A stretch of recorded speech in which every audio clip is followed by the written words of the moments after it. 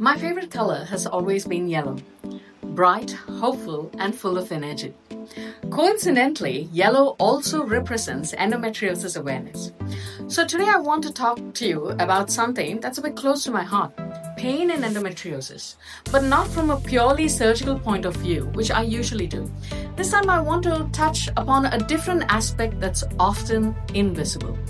Now, just like peeling this orange, when I go inside a woman's abdomen during surgery, I can carefully remove what I can see. I can remove endometriotic lesions, we can have a look at pelvic congestion, we can have a look at adenomyosis, and even at times diagnose tight pelvic floor muscles. Now, all these are direct causes of pain, and I make sure each of them are treated completely. But sometimes, even after a perfect surgery, some women continue to feel pain. And that's when we start thinking about something that we can't see, what's not over here. And that's called central sensitization.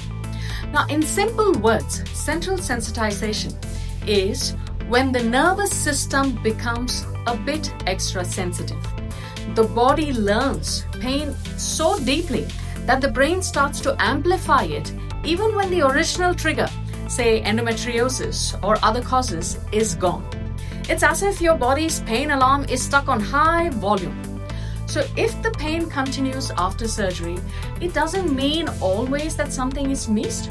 Sometimes the pain comes from the nerves and how the brain has adapted over a period of time. The good news, this kind of pain can improve too.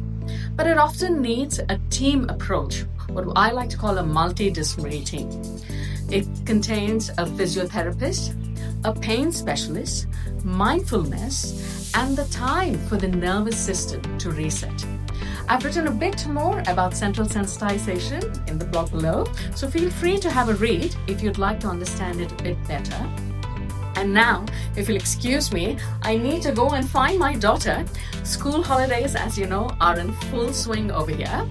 Remember, whether you're a surgeon or a patient, it is so important to pause and take breaks and let yourself reset, because this beautiful journey called life is not just about surviving, it's about growing a little bit more each day.